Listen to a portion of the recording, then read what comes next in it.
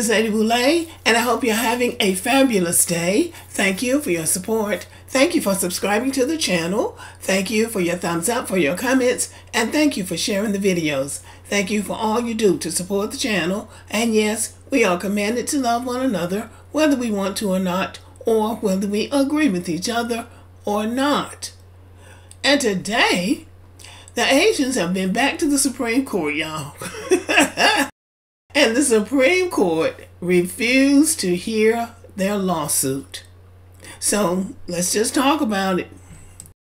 This is Thomas Jefferson High School, an elite rich people's school in Fairfax County, Virginia. This school specializes in STEM programs: science, technology, engineering, and mathematics.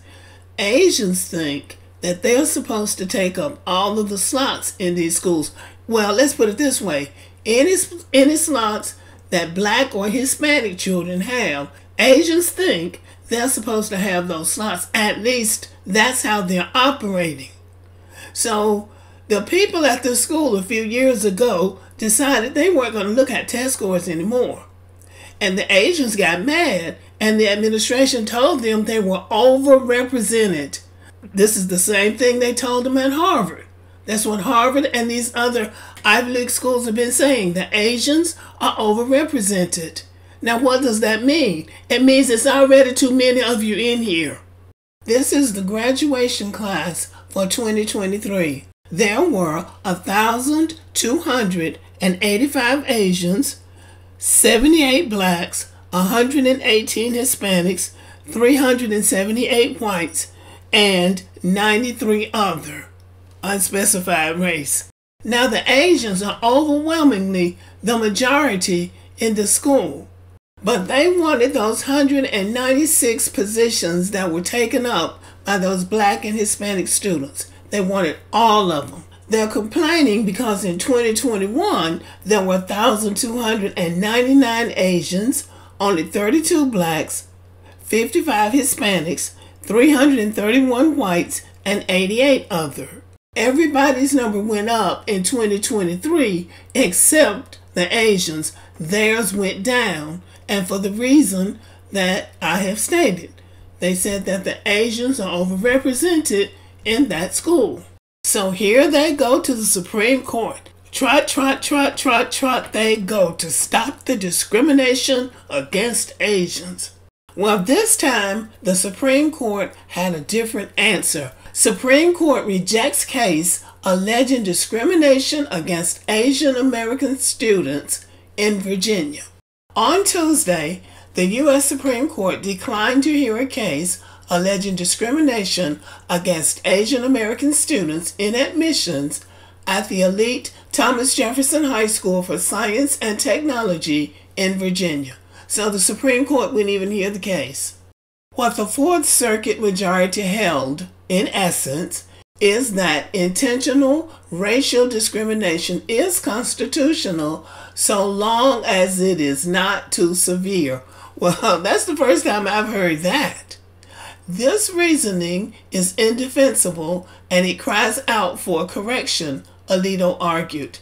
The percentage of white, Hispanic, and Black students increased, while the percentage and number of Asian students sharply dropped. In prior years, the offer rate for Asian American students had hovered between 65 and 75% of the school's total offers. Under the new policy, Asian Americans received 54% of the offers. In fact, even though the entering class expanded by 64 seats, the number of seats offered to Asian Americans decreased by 56. So that's the long and the short of it.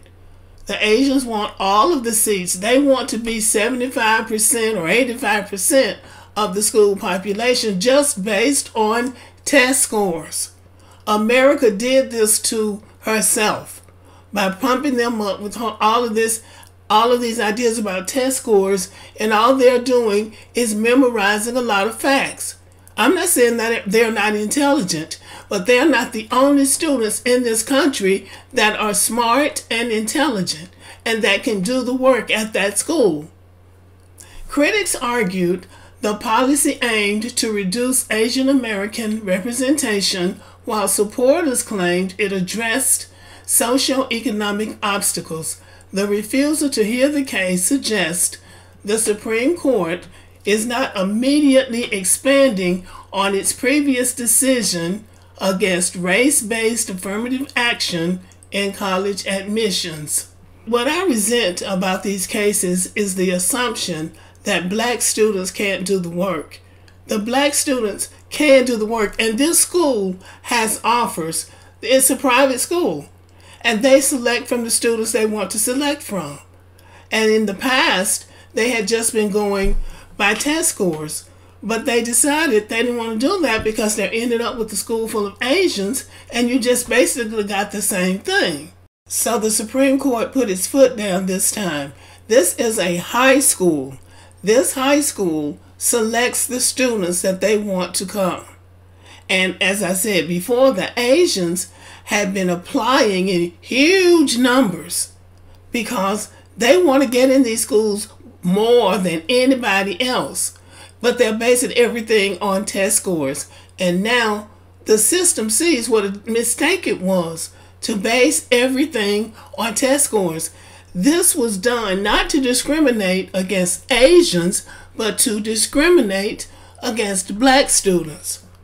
These test scores were put in place to discriminate against black students. Students then used to have to take into account an admissions exam before they went to college or high school, and this was a high school. They didn't have to take into account an entrance exam. They did that to discriminate against black students, and now it's coming back to bite them in the behind because the Asians are taking a law that they passed to keep black students out of those white Ivy League schools, and the Asians have taken that law and is basically using it against everybody. Just looking at test scores doesn't work, and it has never been a good idea because you're not allowing for students who are gifted, naturally gifted, in areas that don't have anything to do with test scores. Asians are great test takers, but we don't have any examples of Asian excellence in the United States. And people say, well, we have a lot of Asian doctors. Those doctors are coming from India and China. They weren't trained in the United States. These Asian doctors trained in the United States don't have any more success than any other doctors that are trained in the United States. My point is that these Asians do well on tests, but they're not really good at putting it into practice. In the United States of America, I can't even see why anybody would doubt the genius of black Americans when black Americans invented the cell phone, touch-tone telephone, caller waiting, caller ID, the GPS system, and some of these machines, like the MRI machine. Black people were involved in that technology too. I mean, I cannot, it's really astounding to me with all of the accomplishments that black Americans have made in this country that anybody would doubt that black American students could go into a classroom and do the work, because you have to apply to that school. If you know you're not going to do the work, you don't even apply to that school.